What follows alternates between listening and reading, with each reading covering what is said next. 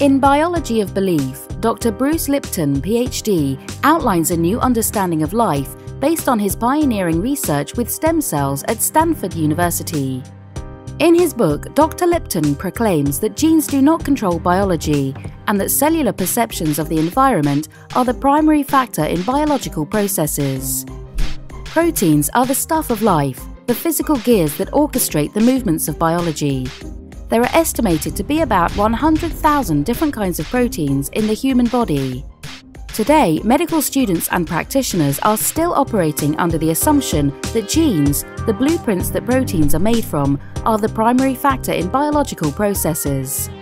When James Watson and Francis Crick first visualized the molecular structure of DNA in 1953, the scientific community believed they had found the ultimate secret to life.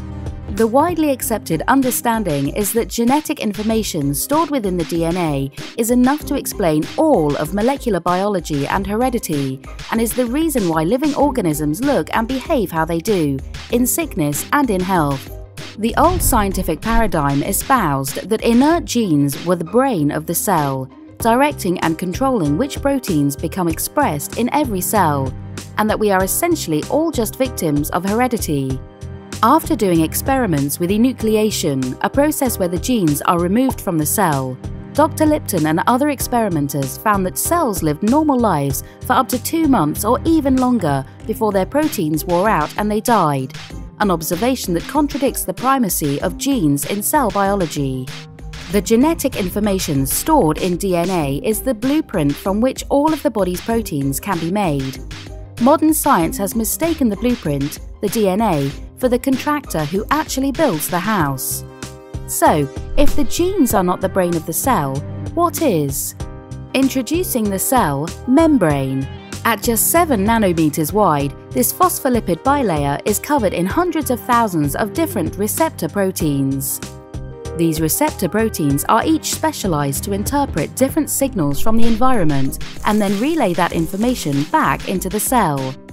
When a chemical messenger like a hormone or a neurotransmitter binds to a receptor protein, like a key going into a lock, the receptor protein activates corresponding effector proteins inside of the cell, initiating a cascade of chemical reactions within the cell.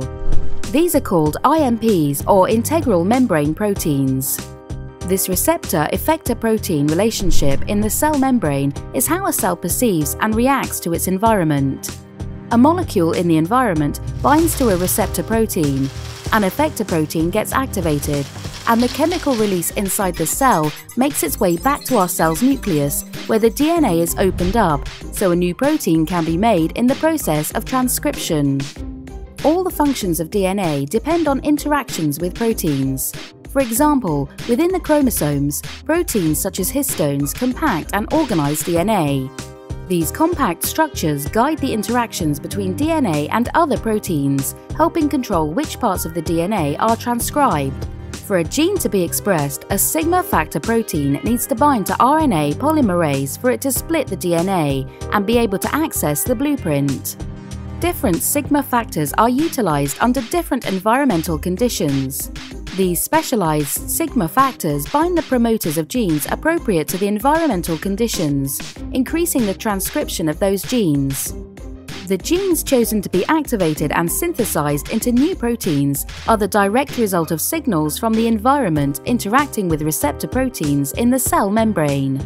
This is the molecular basis for the environment being the primary factor in biological processes.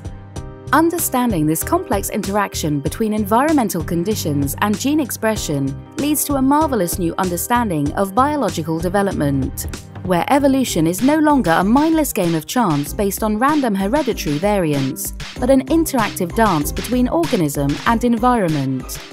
Find out more at quantumuniversity.com and enroll in Dr. Lipton's Biology of Belief course today.